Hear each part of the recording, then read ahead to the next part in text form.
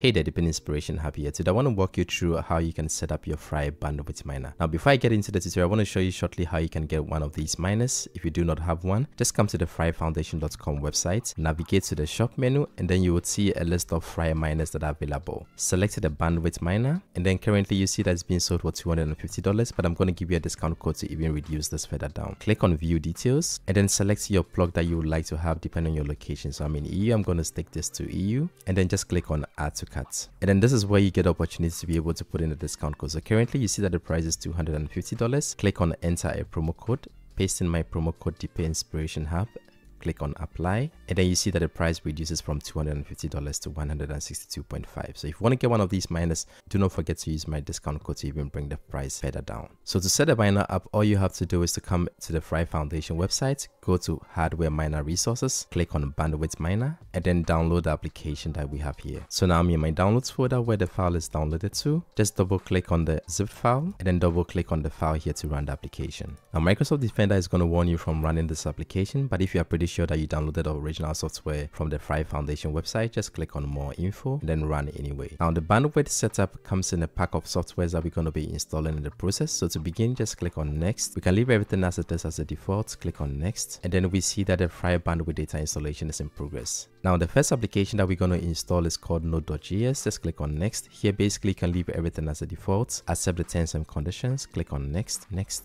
You do not need to check this because we do not need this. Click on next and then choose install. Now the installation here is complete. Just click on finish, and then the installation is going to continue. You're going to get this error here, but don't worry, just click on OK. The second application that we're going to be installing is called 7-Zip. So here just click on install to get this installed. This is installed. Click on close. Then when you're done, just click on next.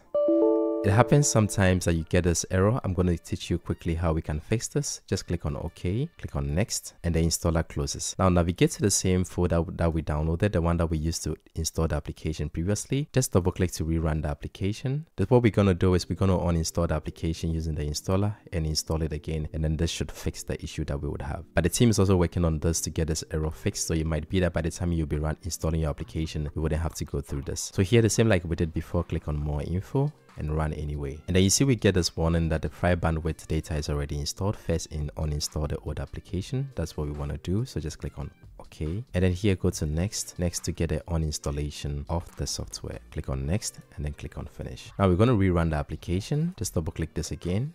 Just like we did before, click on more info and then run anyway. And then click on next, then next. So what you would realize is that the two applications that we already installed, the node.js, like I said, it's going to be skipped because we already have this. This error is still going to come, but it's okay. Just click on OK. And then it also skipped the 7-Zip installation because we had already done this. So now the installation is complete. Click on next. And then you see that we did not get an error anymore. Now what you're going to be doing here is we're going to put in the secret phrase of your Algorand wallet. Now very important, like it states here, do not put commas between the words. Just put a space. So for instance, Deepen space test space music space. Do the same thing for all the 25 words that you have. So here I have put in my secret phrase, and all I have to do is to click on OK, and then basically the installer is complete.